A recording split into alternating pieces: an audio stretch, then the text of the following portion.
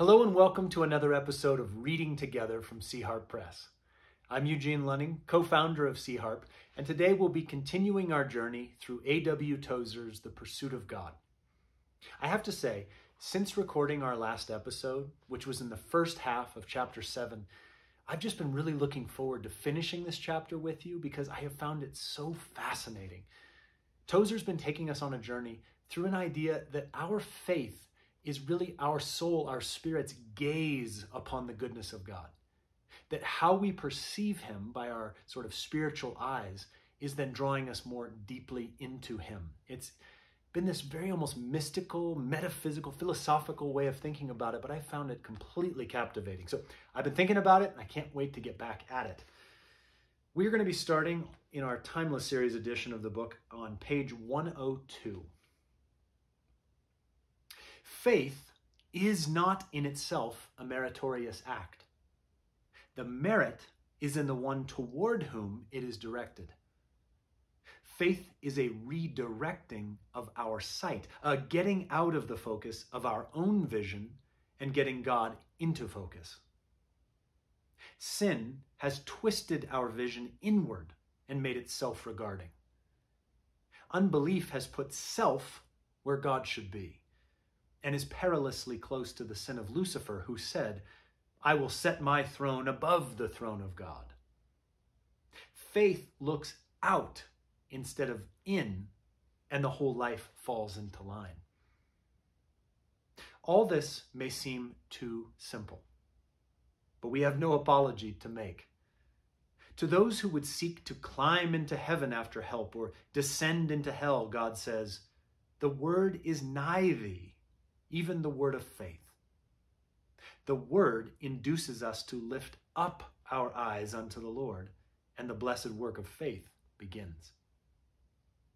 When we lift our inward eyes to gaze upon God, we are sure to meet friendly eyes gazing back at us. For it is written that the eyes of the Lord run to and fro throughout all the earth. The sweet language of experience is, "Thou, God, seest me." When the eyes of the soul looking out meet the eyes of God looking in, heaven has begun right here on this earth. Just earlier today, I was working on a talk for our fellowship called The Anchor, and I was reminding my friends that I'll be speaking to on Sunday that when we know people who are seeking after God, all we have to do is continue to walk with them. Sometimes they don't need our finest argument. Sometimes what they need is to be encouraged in their spiritual hunger. I'll give you an example. In about 30 minutes, I'm going to get in the car and drive over to meet with a friend of mine who's an atheist. About once a month, we take a walk. And what I have learned in walking with my friend is that by asking questions about his own sort of spiritual ponderings, I have found over years that he has gotten closer and closer to actually investigating the reality of Jesus for himself. Not in a way that I could have argued him into, but by his own earnest sort of God-given search after truth. Well, he is on his way to actually really knowing Jesus. I think that's what Jesus means when he says to his friends, seek and you will find, ask and you will knock and the door will be open. Like an idea that as we seek, we realize that he has been seeking us. That's what Tozer's getting at here. So my encouragement to you is to be deeply about your own search after Jesus, and it will actually pull people along with you. As you raise your own gaze out of your own inward self, it's like you're helping others to see where to look. It's a joy in your own journey, and I think it's instructive for those who are around you. Let's keep reading. This is a quote. "When all my endeavor is turned toward thee, because all thy endeavor is turned toward me. When I look unto thee alone with all my attention, nor ever turn aside the eyes of my mind, because thou dost enfold me with thy constant regard. When I direct my love toward thee alone, because thou, who art love's self, hast turned thee toward me alone. And what, Lord, is my life? save that embrace wherein thy delightsome sweetness doth so lovingly enfold me? That would be an unquote there. So wrote Nicholas of Cusa, or Cusa, 400 years ago. I should like to say more about this old man of God. He is not much known today anywhere among Christian believers, and among current fundamentalists, he is known not at all. I feel that we could gain much from a little acquaintance with men of his spiritual flavor and the school of Christian thought which they represent. Christian literature, to be accepted and approved by the evangelical leaders of our times, must follow very closely the same train of thought, a kind of party line from which it is scarcely safe to depart. A half-century of this in America has made us smug and content. We imitate each other with slavish devotion, and our most strenuous efforts are put forth to try to say the same thing that everyone around us is saying, and yet to find an excuse for saying it, some little safe variation on the approved theme, or if no more, at least a new illustration. By the way, let's pause for a moment and just say, that's the heart of why Sea Harp Press exists. Maybe some of you have been introduced to our Timeless Series edition books.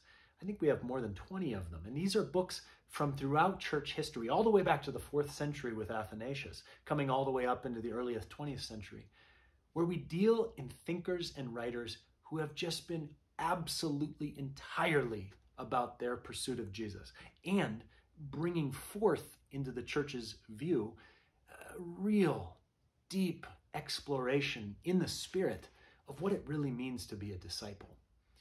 So if you kind of feel the same way as Tozer was just talking, that sometimes when you look at sort of popular Christian writing, it's like all of the same thing just sort of remixed, or sometimes it's just the same 5 thoughts put into different words, well, come check out the rest of our Sea Harp Timeless catalog, because we're going to take you on a journey into some thinkers and thoughts that are quite different at times from our modern orthodoxies, or sometimes our shallowness, our inability to think deeply. So just a little plug for good old Sea Harp right there, but that's our heartbeat as well. Let's get back to Nicholas of Cusa. Nicholas was a true follower of Christ, a lover of the Lord, radiant and shining in his devotion to the person of Jesus. His theology was orthodox, but fragrant and sweet, as everything about Jesus might properly be expected to be. His conception of eternal life, for instance, is beautiful in itself, and, if I mistake not, is nearer in spirit to John 17:3 than that which is current among us today. Life eternal, says Nicholas, is, quote, not other than that blessed regard wherewith thou never ceasest to behold me, yea, even in the secret places of my soul. With thee, to behold is to give life. 'Tis unceasingly to impart sweetest love of thee. 'Tis to inflame me to love of thee by love's imparting, and to feed me by inflaming, and by feeding to kindle my yearning, and by kindling to make me drink of the dew of gladness, and by drinking to infuse in me a fountain of life, and by infusing to make it increase and endure. Unquote.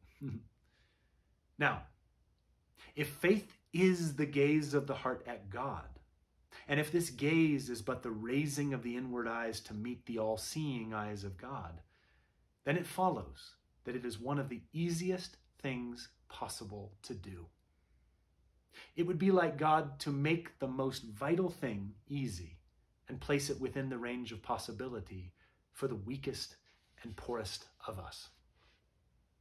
You might have noticed I didn't unquote properly at the end of the paragraph before that because, frankly, I was so lost in the glory of it. So I want to revisit just for a moment. Nicholas of Cusa, the way that he defines what eternal life is, just listen to some of these descriptions. It is to behold. It is to unceasingly have imparted to us the love of God. It's to be inflamed to love. It is to be fed by that inflaming. It is to be fed by a kindling of a yearning and by that kindling to make me drink of the dew of gladness, and by that drinking to infuse in me a fountain of life, and by that infusion to always increase and endure. Do you see how eternal life is this crazy, glorious, sort of self-perpetuating infinitude of God's work within us, leading to another piece of God's work in us, through us, and out of us?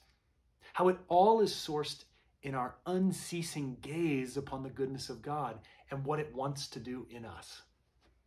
That sounded like a big mouthful, and that's how it felt to me. But friends, eternal life is simply to share the life of God and to let him share everything that he has for us, through us, and in us. It's to like go down and inside into the inner place, that inner life, that spirit he's given us, and to literally meet with him there, to gaze upon him and find life in him, and then to go out into the world around us and to give it away. It's so simple. I love that he uses the word there, easy. One of the easiest things possible to do. That ease is simply to come to him each day and say, Lord, have your way in me. Allow me to see more. Allow me to experience more. And then out of that experience, go out and actually give it away. I mean, friends, this is the life we've been given, one day at a time. It is rich, it's blessed, and it is absolutely a privilege to carry it and to show it to others. I'll keep reading. Several conclusions may fairly be drawn from all this. The simplicity of it, for instance, since believing is looking, it can be done without special equipment or religious paraphernalia. God has seen to it that the one life and death essential can never be subject to the caprice of accident. Equipment can break down or get lost. Water can leak away. Records can be destroyed by fire. The minister can be delayed or the church burned down. All these are external to the soul and are subject to accident or mechanical failure. But looking is of the heart and can be done successfully by any man standing up or kneeling down or lying in his last agony 1,000 miles from any church. Since believing is looking, it can be done any time. No season is superior to another season for this sweetest of all acts. God never made salvation depend upon new moons, nor holy days, or Sabbaths. A man is not nearer to Christ on Easter Sunday than he is, say, on Saturday, August 3rd, or Monday, October 4th. As long as Christ sits on the mediatorial throne, every day is a good day, and all days are days of salvation. Neither does place matter in this blessed work of believing God. Lift your heart and let it rest upon Jesus, and you are instantly in a sanctuary, though it be a Pullman berth or a factory or a kitchen. You can see God from anywhere if your mind is set to love and obey him. I think this is what Jesus meant when he was talking to the woman, the Samaritan woman next to the well. This is in John 4.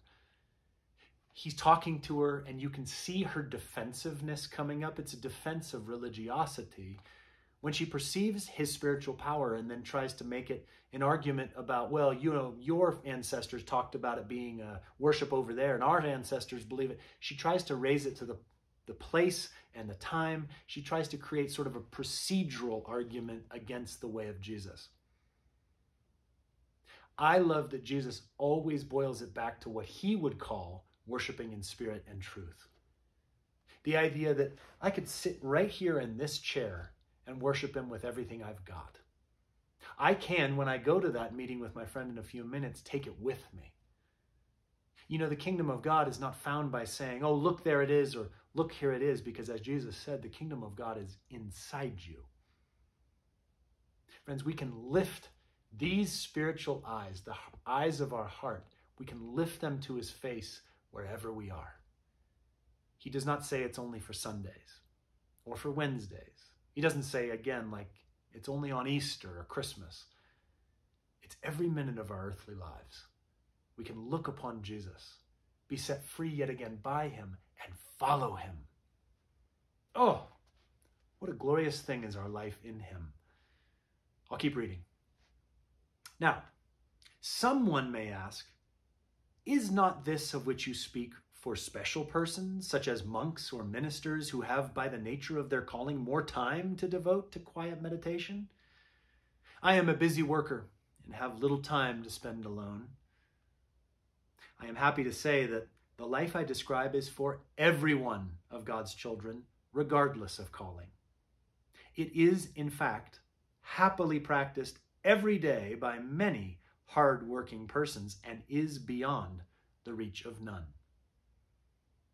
Many have found the secret of which I speak and, without giving much thought to what is going on within them, constantly practice this habit of inwardly gazing upon God. They know that something inside their hearts sees God. Even when they are compelled to withdraw their conscious attention in order to engage in earthly affairs, there is within them a secret communion always going on. Let their attention but be released for a moment from necessary business, and it flies at once to God again. This has been the testimony of many Christians, so many that even as I state it thus, I have a feeling that I am quoting, though from whom or from how many I cannot possibly know. I do not want to leave the impression that the ordinary means of grace have no value. They most assuredly have. Private prayer should be practiced by every Christian. Long periods of Bible meditation will purify our gaze and direct it. Church attendance will enlarge our outlook and increase our love for others. Service and work and activity, all are good and should be engaged in by every Christian. But at the bottom of all these things, giving meaning to them, will be the inward habit of beholding God. A new set of eyes, so to speak, will develop within us, enabling us to be looking at God while our outward eyes are seeing the scenes of this passing world. The way that I explain it to the friends with whom I worship and who I get to sometimes speak to is the remembrance that in the early church, everyone was expected to come ready to every single Sabbath gathering on Sunday. That yes, perhaps there was somebody who had that gift of teaching and was more likely to get up and speak, but if that person was sick or out of town, anyone should be expected to get up and speak. Well, how were they to speak? Did they have the New Testament to read and to gather more information about the New Covenant from? No! For 30 years, they had not one written text that we would call the New Testament. They had to behold God for themselves. They had to be with the Spirit of Jesus to learn from him so that they could get up, if they got called up, to speak this next Sunday. Would that be true for you? Have your beholdings of God, has your own inward gaze upon Jesus been so robust this week that if on Sunday, whether you have a huge church with 1,000 people in worship or you meet with 20 people, what if the person up front said, my throat's kind of hurting. I need you to come up front and share from your own beholding of God this week. Could you do it? Would you feel confident that you had something directly from him, from your gaze upon him, that you could share with your brothers and sisters? It's a good clarifying question, isn't it? I'll keep reading. Someone may fear that we are magnifying private religion out of all proportion, that the us of the New Testament is being displaced by a selfish I. And if you've been with me from the first episode of this series of reading together, you know that this was something I highlighted in the foreword to the book, so I'll keep going. Has it ever occurred to you that 100 pianos, all tuned to the same fork, are automatically tuned to each other? They are of one accord, by being tuned not to each other, but to another standard to which each one must individually bow. So, 100 worshipers met together, each one looking away to Christ, are in heart nearer to each other than they could possibly be were they to become unity conscious and turn their eyes away from God to strive for closer fellowship. Social religion is perfected when private religion is purified. The body becomes stronger as its members become healthier. The whole church of God gains when the members that compose it begin to seek a better and a higher life. This is what I was just referring to. If you and I, from Monday through Sunday morning, for ourselves, individually, yes, we're all about gazing upon the face of Jesus in the Gospels, in prayer, in worship, in fellowship with others who are following him. If that was what we were about all the way through each week between worships, imagine the way we would come together Sunday morning. You and I would come so heartful with so much testimony of his alive life that our gazing upon him individually would completely, excitingly energize the collective, the body. Friends, that is the way not only to find health in the church, but also to keep it unified. We do not think about our Presbyterian ways of thinking, our Roman Catholic ways of thinking, our non-denominational ways of thinking. We think about Jesus, his way, the way he carried himself historically in the writings of the four Gospels, and the way that his Holy Spirit has continued to reveal him. The more that's our gaze each week, the more healthy, the more unified will be the body every single Sunday until we go home forever to be with him. Let's not forget it. Let's not think that what we're talking about here with Tozer is individualistic. The reality is each individual following him for ourselves is actually creating the unity of the worldwide body. It's exciting. All right, I'm going to read the last short couple of paragraphs, and we'll have the final prayer of this chapter 7.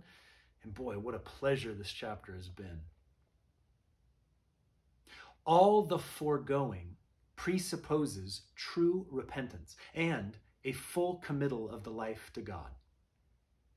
It is hardly necessary to mention this, for only persons who have made such a committal will have read this far. When the habit of inwardly gazing Godward becomes fixed within us, we shall be ushered onto a new level of spiritual life, more in keeping with the promises of God and the mood of the New Testament. The triune God will be our dwelling place, even while our feet walk the low road of simple duty here among men. We will have found life's summum bonum, which means the greatest, the best, the highest of goods indeed. This is again now from The Vision of God from Nicholas of Cusa. I quote, "There is the source of all delights that can be desired. Not only cannot better be thought out by men and angels, but not better can exist in mode of being. For it is the absolute maximum of every rational desire, than which a greater cannot be." Unquote. And now the prayer. O Lord, I have heard a good word inviting me to look away to thee and be satisfied. My heart longs to respond, but sin has clouded my vision till I see thee but dimly. Be pleased to cleanse me in thine own precious blood and make me inwardly pure, so that I may with unveiled eyes gaze upon thee all the days of my earthly pilgrimage. Then shall I be prepared to behold thee in full splendor in the day when thou shalt appear to be glorified in thy saints and admired in all them that believe. Amen. Friends, I hope this has been an encouragement to your heart like it's been to mine. It makes me want to, finish recording this and simply be with him. Gaze upon him. Ask him for more insight, more revelation of what he has done and what he is still attempting to do in my life and in the body of Christ. Thanks for joining me. That has been the end of chapter 7 in The Pursuit of God by A.W. Tozer. I hope, again, that this has been a blessing to you. Thank you for joining me, and I hope you have a wonderful rest of your day.